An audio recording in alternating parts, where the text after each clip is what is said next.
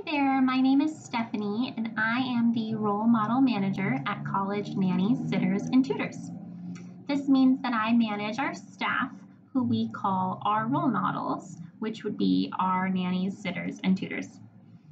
I typically deal with hiring and onboarding new team members, offering support to current staff, and staffing jobs or filling nanny placements. Our mission statement is to build stronger families, which to us means we create positive role models who are dedicated to helping families do more, learn more, and play more. Our three core values are results matter, having a can-do attitude, and leaving it better. We currently have two different roles that we're hiring for. One is our nanny role. In this role, nannies can expect to work with one family on an ongoing weekly schedule. So in this instance, you always know which family you're going to work with and you always know your schedule for the week.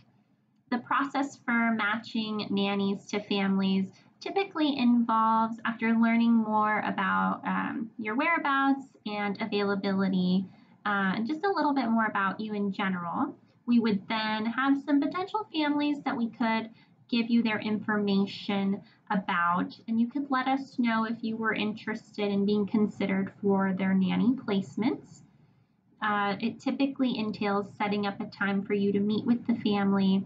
They may conduct their own interview of you, but this is also your opportunity to assess if this is a good match for you as well. The other role that we are hiring for is our sitter role. So for our sitters, the scheduling is more flexible in the sense that you have a mobile app where you would input availability into a calendar. And based on that availability that you give us, we know when we can book you. For sitter jobs, these are jobs that could be just one day, they can be 1 week. You can work with a family that ends up really liking you and they just may book you as needed moving forward. So in that sense, the scheduling is not as consistent as a nanny placement. However, you do have the flexibility to input as much or as little availability as you would like.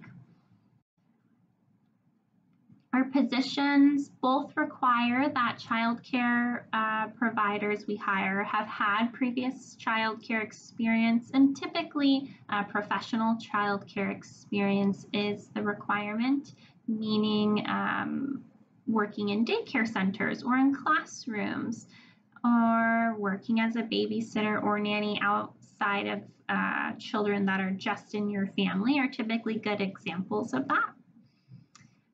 And most importantly, this job is for people who genuinely enjoy working with kids.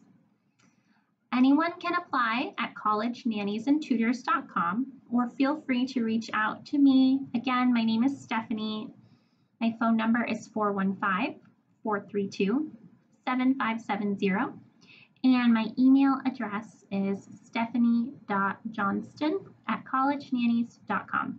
Thank you so much.